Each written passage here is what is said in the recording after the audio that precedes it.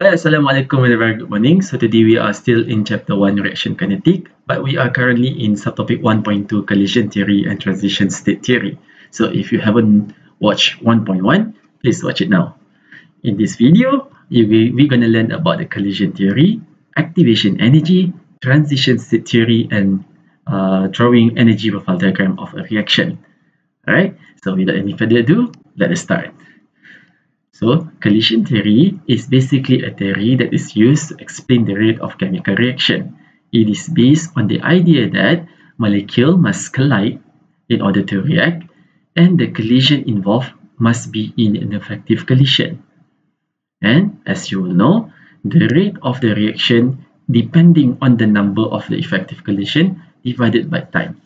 So, effective collision, if in bahasa, it will call as the pelanggaran berkesan.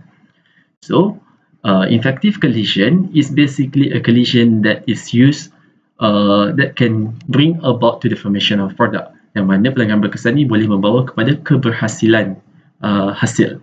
Alright, and there are few requirements for the effective collision. So first, the collision must at least possess a certain minimum amount of kinetic energy, or known as the activation energy. So when they collide, when the atoms collide together,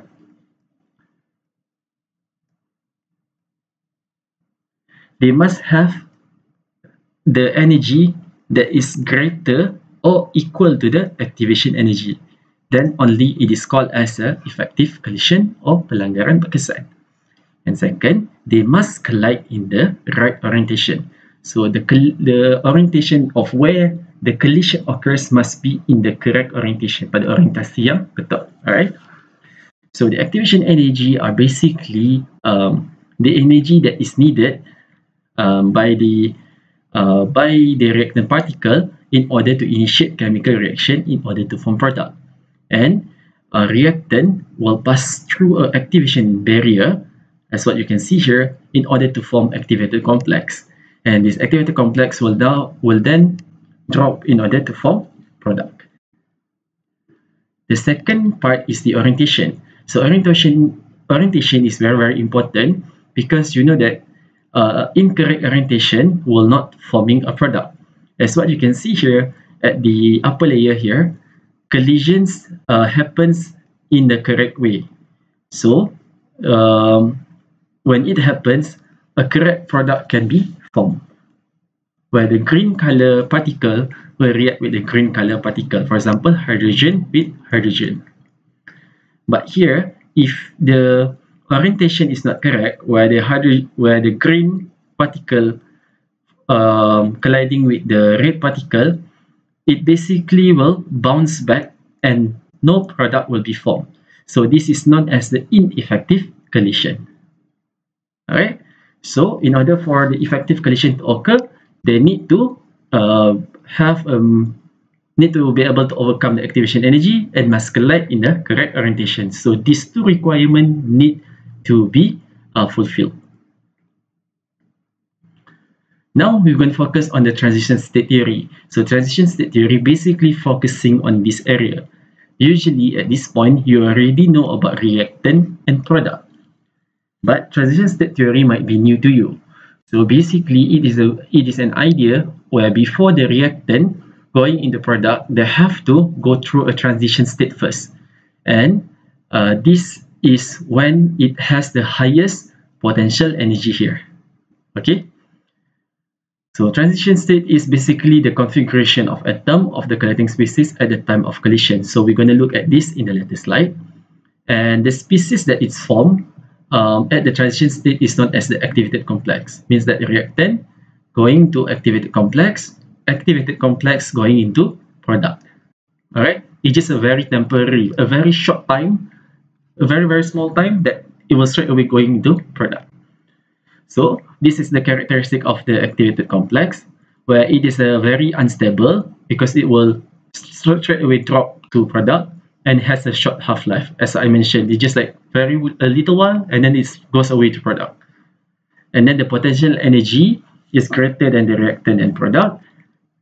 And the activated complex is in equilibrium with the reactant.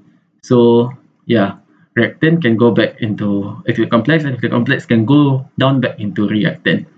Same ways that it can decomposes back into reactant, or it can be completed into product here. So here is also the same representation, and as what you can see here, this one is the activated complex, where as what you can see here, the two reactant will move close enough together where this bond is almost be able to be formed. Seolah-olah ikatan macam hampir nak terhasil, dan dekat sini ikatan seolah-olah hampir nak terputus, as if the bond started to break apart. And at the last stage, this form gonna be produced, and this gonna be break apart. Alright, so it's just like a moment of freeze where the activated complex can be seen here. Now we look into the one of the process, which is exothermic process. So for the exothermic process, the energy of product is lesser than reactant. Okay. Meanwhile, for endothermic, it's going to be the other way around.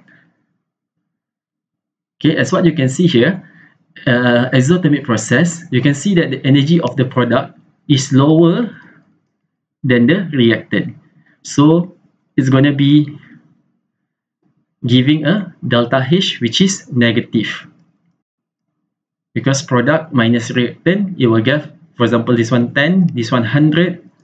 So it's going to be 10 minus 100, going to be negative 90. So it's going to be an exothermic reaction. And this here, up here is the activated complex, where OC, and during the activated complex, they almost form a bond here. And here, then this bond almost break apart. And at the last step, they do break apart, and here the bond is formed. Alright, so I hope that you can see the analogy that is being shown here, so that it is a much clearer picture. So here, in order to form product, and here, gonna form another product. But at the activated complex, they kinda join together. Alright, and here is the activation energy that needs to be overcome in order to form transition state, in order to form activated complex at the transition state.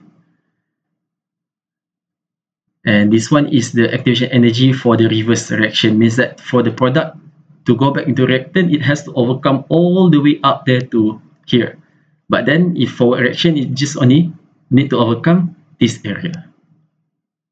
Alright. Now, example, we have to draw a potential energy diagram for an exothermic reaction.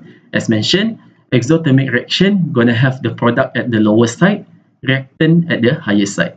So reactant higher, product lower, and then it needs to overcome the activation energy. So it's going to be something like this. And the distance between the endothermic and exothermic going to be producing delta H negative, as what you have seen in the chapter 6 of the first semester. Okay, exothermic reaction. So first, we're going to draw the potential energy as the y-axis. X-axis is going to be the progress of the reaction. So this one going to be our reactant. This one going to be our product. And here, going to be our activation energy. Okay, from the top till the on the same level as the reactant, because this is the activation energy, or the energy barrier need to be overcome by the reactant in order to form the activated complex and convert it into product. And this is energy, activation energy forward. And this one is the reverse activation energy. If the product need to go back into the reactant, it has to go all the way up there. Alright. And meanwhile, for this side, going to be the heat of the reaction, which is negative, as you can see here, because it is lower. Alright. Now, for the example number 2, reaction A plus B going to C plus D has the enthalpy change of the forward reaction of plus 20 kJ per mole. So, plus here means it is an endothermic. reaction. So for endothermic, it's gonna be reactant gonna be lower, product gonna be higher. Okay. Here is product, right? So the activation energy for the forward reaction is 84 kilojoule per mole. Okay, so we're gonna sketch and find the activation energy for the reverse direction. So as usual, potential energy, progress of reaction, and this is our reactant, which is A plus B, and this is our product C plus D. So this is our